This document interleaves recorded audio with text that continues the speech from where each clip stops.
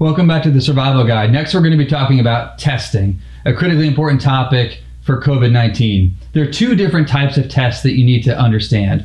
The first is a test looking for the presence of the virus itself.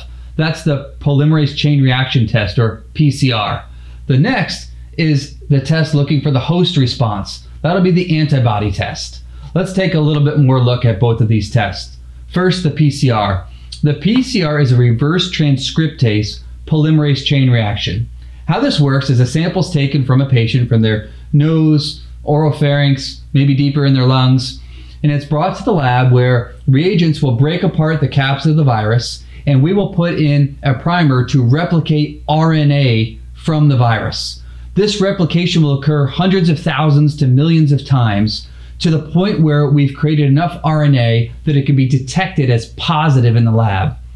This would indicate a positive test, and PCR tests can be positive fairly early in the course of COVID disease. In fact, PCR tests can be positive before the patients even develop symptoms. This is why we're worried about asymptomatic shedders, people passing the virus to others before they even know they have it. Importantly, the PCR test can also still be positive after patients are no longer infected. You see, the issue is that patients will develop an immune response. They will overcome the virus to the point where the virus is no longer infective. But because the PCR test is detecting for presence of these viral particles, it can still test positive or detect virus even though the patient can't transmit the virus anymore. That's when antibody test comes into play. Antibody tests look for the presence of a host response to the virus.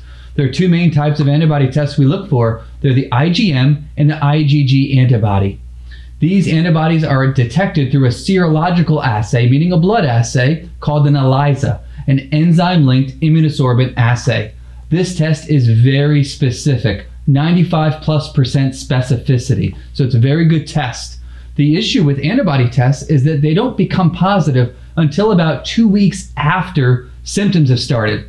So I'm seeing people testing for the antibody way too early at the, let's say, initiation of symptoms. I wouldn't expect the antibody to be positive at that point. I'd wait 2 weeks or more. Importantly, the IgM test will start to tail off at about the 5-week mark, but the IgG test will remain positive. This will be important moving forward so we can detect from an epidemiological standpoint who has had an immune response to the virus. I hope this video talking about COVID-19 viral testing was beneficial to you. Please do subscribe to our channel and look for more videos in the future.